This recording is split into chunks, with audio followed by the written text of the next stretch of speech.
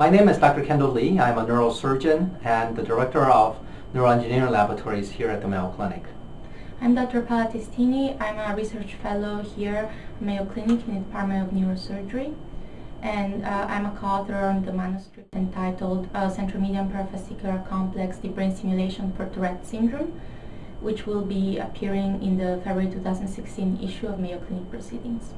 We're very excited to be presenting this data and for this paper to be published in the Mayo Clinic Proceedings, because this represents the work that's been done here at the Mayo Clinic using deep brain stimulation technology to help patients with Tourette syndrome. The findings are from 11 consecutive patients that demonstrate that deep brain stimulation is indeed effective for Tourette syndrome.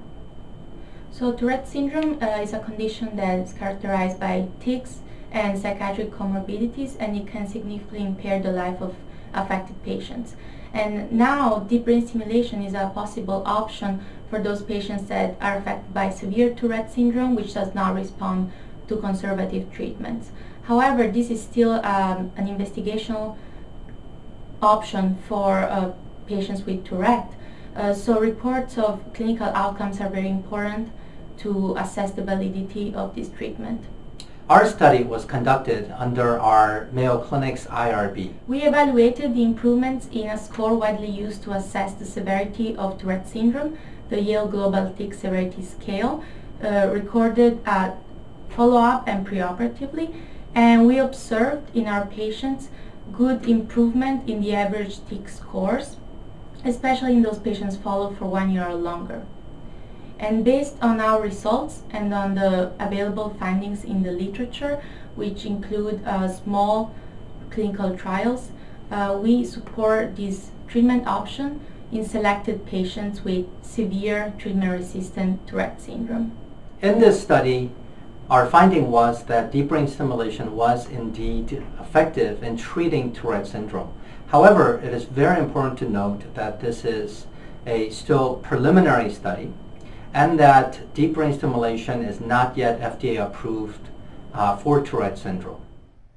We hope you found this presentation from the content of Mayo Clinic Proceedings valuable. Our journal's mission is to promote the best interests of patients by advancing the knowledge and professionalism of the physician community. If you are interested in more information about us, our homepage is www.mayoclinicproceedings.org. There you will find access information for our social media content, such as additional videos on our YouTube channel or journal updates on Facebook.